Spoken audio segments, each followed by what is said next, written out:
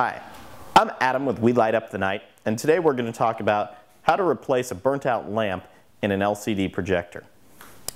I'm going to start by removing all the electrical and power connections to my unit, and I'm going to use a small screwdriver opening up the outside cover.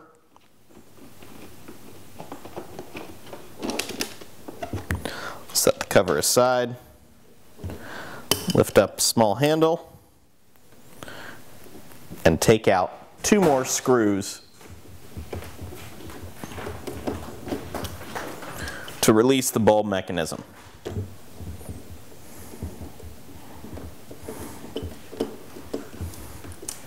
These screws are loose. Now we can remove the bulb module and take out our bad unit. Make sure there's no debris inside. Take our new module, line things up, slide it into place.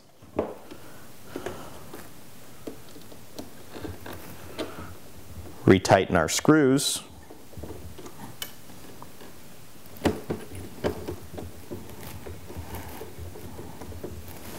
That's it.